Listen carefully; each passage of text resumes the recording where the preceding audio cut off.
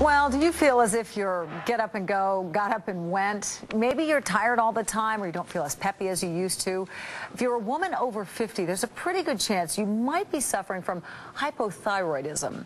Dr. Stephen Hotze writes about that in his new book, Hormones, Health, and Happiness.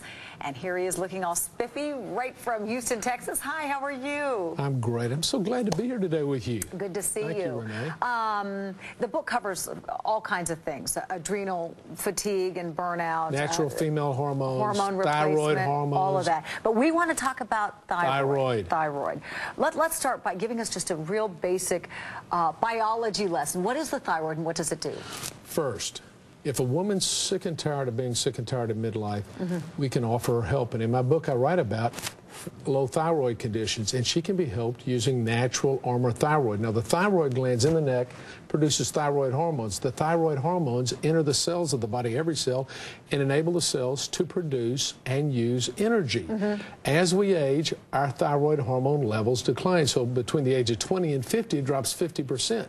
And it can still be within the normal blood range, but it's half of what it was when you were younger. And if it governs your energy and your energy is down 50%, your thyroid hormone's down 50%, what do you think will help get your energy back? Thyroid replacement. Natural thyroid hormone replacement. I mean, what woman hasn't gone to the doctor and the doctor run a thyroid test and then come back and said, your thyroid levels were fine or they were normal? And then they offer them what?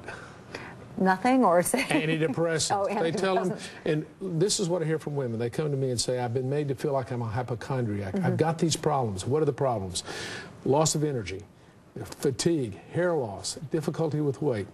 Can't think clearly, mood swings, go to bed tired, wake up tired, toss and turn all night, sluggish bowel function, joint and muscle aches and pains, elevated cholesterol, loss of the lateral third of the eyebrows, enlarged tongue. They don't feel good. The romantic moods and inclinations are declined, and they go to the doctor, and the doctor says, does a blood test go, well, your thyroid's normal.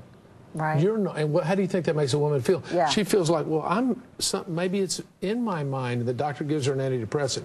Well, blood tests, in my opinion, now I practice, conventional doctors rely strictly on blood tests. But you know that that's not always. That doesn't work because 95% of the people always fall within the range. That's how they define the range. So in my opinion, and with the way we treated our center in Houston, Texas, the Hotze Health and Wellness Center, and I write about it in the book, we listen to the patient and let her tell us her symptoms, and then we will treat her based upon her clinical symptoms and give her a therapeutic trial of thyroid. Well, why is it more prevalent? It's 7 times more common in women than men. Is that, well, that has to do hormonally related? It has to do with the change in female hormones. It doesn't just occur when you're 50. The change in female hormones oftentimes occurs right after childbirth. You know, after your first or second child, by the time a woman's in her 30 or 35, she loses progesterone. Her progesterone levels fall.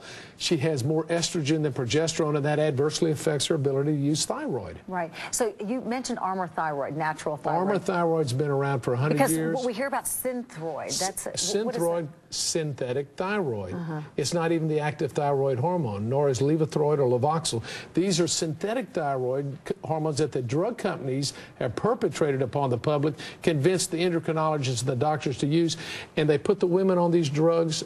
And I say this, if you're taking a synthetic thyroid preparation and you still have the symptoms of low thyroid, it's not working. Right. And you ought to have a trial of Armour thyroid. The real problem is, how do you get your doctor to give you a trial of Armour thyroid, and does he or she know how to use it? What do we say? Quickly, 10 seconds. What do you say to your doctor? Read my book. Read Dr. Hotze's book, Hormones, Health, and Happiness. And that'll go over real big. That's right. Dr. Stephen Hotze, boy, time just flew, did it? Good to talk to you. It was great. It's so wonderful to be here, Renee. Appreciate it. Okay. All right. Now here's Harry.